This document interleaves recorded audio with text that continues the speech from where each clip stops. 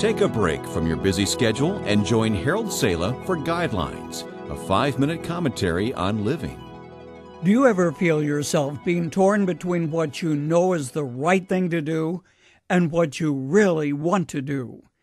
If you answer no, either you're not telling the truth or the battery of your conscience has gone dead. The struggle is an old one. Even Paul experienced the conflict.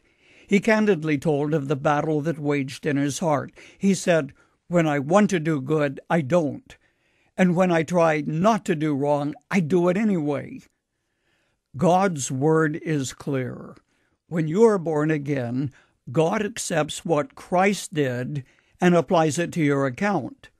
So Paul wrote, "For he has rescued us out of the kingdom of darkness and gloom of Satan's kingdom and brought us into the kingdom of his dear Son."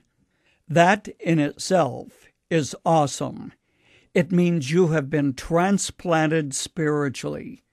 So does that mean you will automatically do the right thing? Not for a moment.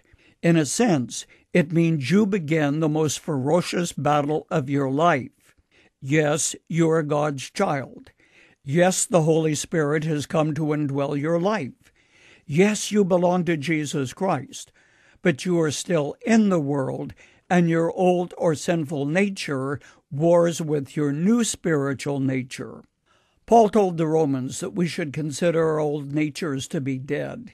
In other words, you don't feed your flesh. You don't make it easy to do the wrong thing. You avoid the areas of weakness which you know can easily entrap you. Like what? Every person has to answer that for himself or herself. Simply put, you have a will of your own, and God won't take that away from you. Yes, God's Holy Spirit can and does give you strength and help, but you are the one who must decide the path you take. If you're fighting this old battle of two natures, take to heart the following 3 guidelines. Guideline 1, keep your relationship with the Lord warm and personal.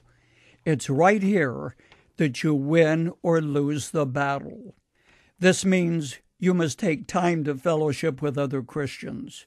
You must take time to read His Word and to spend time in prayer.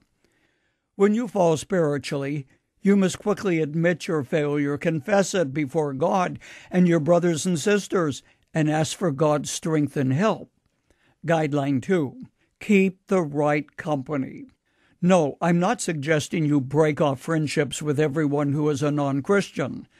To the contrary, God wants you to be salt and light, and the salt has to get out of the shaker to make a difference, and the light has to go beyond the door of the church.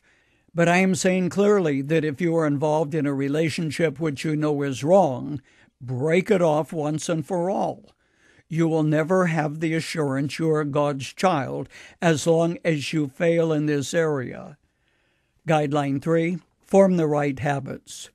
The chains of habit are too weak to be felt, said someone, until they are too strong to be broken. Replace wrong habits with right ones.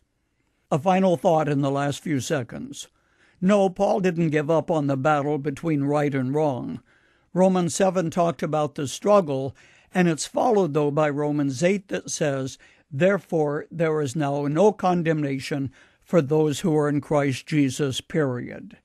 God is still in the business of breaking the bondage of ourselves and setting us free through the power of His Spirit.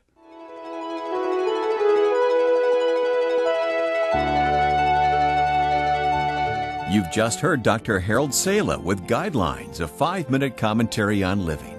If you would like to listen to the program again, download a copy, subscribe to our e-commentary, or view other resources, visit guidelines.org. We would like to hear from you too. You can email us at info@guidelines.org. That's info@guidelines.org. Thanks for listening, and we invite you to join us again for the next edition of Guidelines.